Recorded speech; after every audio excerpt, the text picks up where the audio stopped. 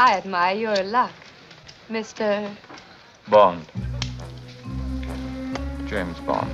14 books, 26 movies, 7 different stars. License to Kill? More like a license to print money. Since the first Bond story in 1953, all the way until today, Bond has been a staple of pop culture spy stories. Through the decades, the character has evolved and adapted, all while remaining at his core the archetypal, suave, super secret agent. But did you know that David Bowie almost played a Bond villain? Or that John F. Kennedy is largely responsible for James Bond's popularity? Where did Bond come from, and how has the character changed since his inception? Who's your favorite Bond, and what's your favorite Bond movie? Leave a comment and stick around. Let's talk about the history of Agent 007, James Bond. A martini, shaken and stirred.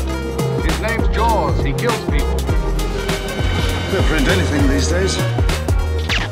James Bond was created in 1953 by British novelist Ian Fleming. Fleming came from a wealthy family and went on to serve in the British Naval Intelligence Division during World War II. His time in British intelligence heavily inspired the creation of his character James Bond. The first book featuring the character was Casino Royale, which centered on Bond as an officer in the Secret Intelligence Service, known as MI6. Fleming says that the character of Bond is a mixture of secret agents and commandos he'd met during the war, and those close to Fleming say that the character was something of an aspirational fantasy for Fleming himself, since he was more of a desk jockey during the war. Didn't see much action. Fleming published 12 Bond novels and 2 short story collaborations, but they weren't an instant hit. The Bond books were largely criticized for being vulgar and having poor pacing. So how did this series become so iconic? Believe it or not, you can thank JFK. Yep, Bond's first big break came when former President John F. Kennedy listed From Russia with Love as one of his favorite books. Naturally, sales for the James Bond books skyrocketed after that, and producers scrambled to get Bond onto the big screen.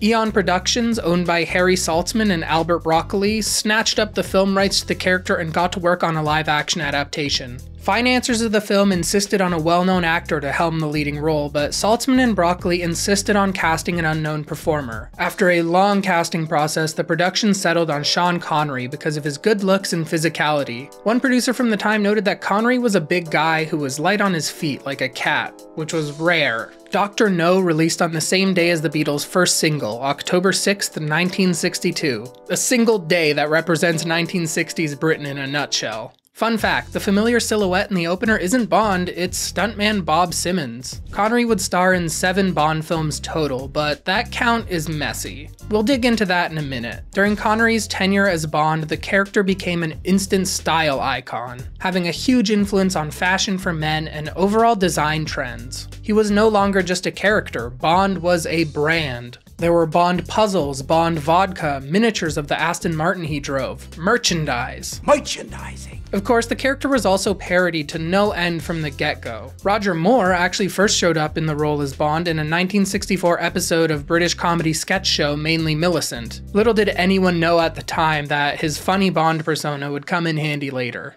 Connery quit playing Bond for the first time after You Only Live Twice, which, fun fact, was written by Roald Dahl, best known for writing kids' books like Charlie and the Chocolate Factory. It's hard to imagine now, but when Connery left the franchise, a Bond replacement seemed unthinkable to the public. What was at the time the series' biggest crisis is now a major feature of the Bond franchise, the willingness to recast and adapt with the times. That's exactly what's kept Bond alive. George Lazenby was the first actor to follow up Connery's portrayal, but his time as Bond was not meant to last. After the release of Her Majesty's Secret Service, Lazenby insisted that the Bond franchise should embrace the hippie counterculture of the era. You want me to look like a hippie? He wanted Bond to be a little less 1% and a little more easy rider. Of course, that suggestion was outright rejected. Even though it was still relatively early for Bond, the series had a winning formula that wouldn't change that much. Lazenby parted from the series after starring in a single Bond movie. Connery then came back for the next film, Diamonds Are Forever, now with more bargaining power than ever before. Diamonds represents the first real tonal shift of the franchise. The writing is a lot quippier and less buttoned up British than previous entries. Hi, I'm Plenty. But of course you are. Despite this refreshing change, Connery left the series once again, feeling that the Bond trend was on the way out. Roger Moore was next to play Bond. Moore picked up the role almost right where he left it in the Mainly Millicent sketch, playing a funnier Bond that went hand in hand with the quippier writing established in Diamonds Are Forever. People were ready to hate on Moore in Live and Let Die, and so the studio preemptively tried to cash in on current movie trends to help please the audience. And so, Live and Let Die is oddly caught between the typical Bond elements mixed with blaxploitation and kung fu. Reception was lukewarm, and to this day, Roger Moore is largely considered the least liked Bond. But the studio was determined to make Moore's Bond stick. The Spy Who Loved Me finally convinced the world to let this new era of Bond stick around with its ambitious opening stunt and iconic villain, Jaws. It was a huge success and immediately followed up with Moonraker. Due to audience demand, fan favorite Jaws was brought back as a villain, something that hadn't been done in the series until this point. At the same time as Roger Moore's reign as Bond was happening, Connery returned for an unofficial remake of Thunderball, aptly titled Never Say Never Again. Between legal battles and production drama, the strange history of this film could be a video in and of itself. Suffice to say, Never Say Never isn't technically a Bond film,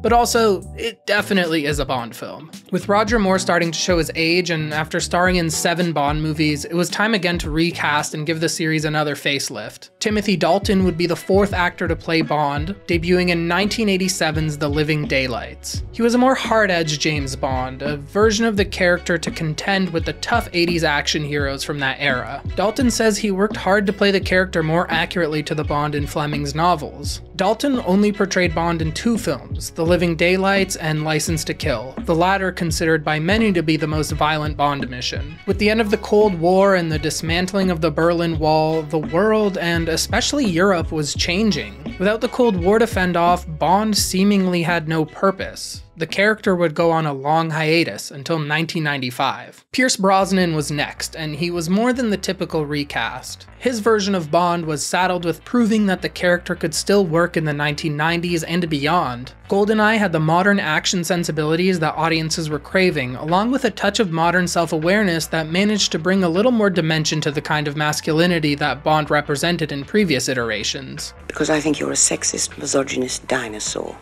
a relic of the Cold War, whose boyish charms, though wasted on me, obviously appeal to that young woman I sent out to evaluate you. GoldenEye turned out to be exactly what the franchise was in need of. A sick N64 game with the best silenced pistol sound effect of all time, and learning to hate Oddjob because he's too short to shoot. No Oddjob, that's the rule.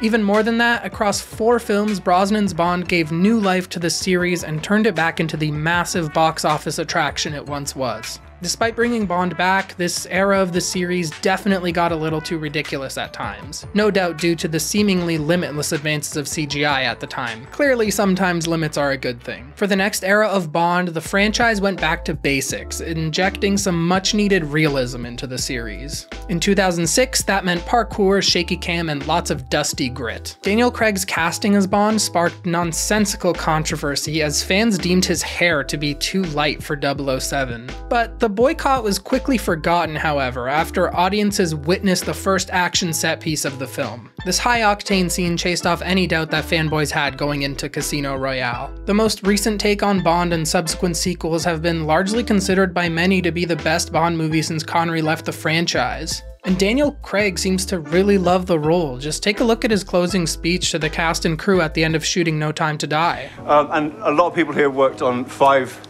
pictures with me, and I know there's a lot of things said about what I think about these films and all of those whatever, but I've loved every single second of these movies, and especially this one, because I've got up every morning and I've had the chance to work with you guys, and that has been one of the greatest honors of my life. So Daniel Craig redefined Bond as a Heineken man, more so than a vodka martini guy, as well as set a high bar for the future of Bond. He's been in 5 Bond movies since 2006, which is almost as many as Sean Connery and Roger Moore. He can't have that many more in him. So what's next? No Time to Die is the latest as of this video's creation. What do you expect from the next Bond movie? Is it time to start looking for a new lead? Can the Bond franchise even survive, right next to movie series like Mission Impossible and Fast and Furious? What's your dream fan casting? Dream director even? There's a lot of rumblings about a new direction for Bond around the corner. Let us know what you think, down below.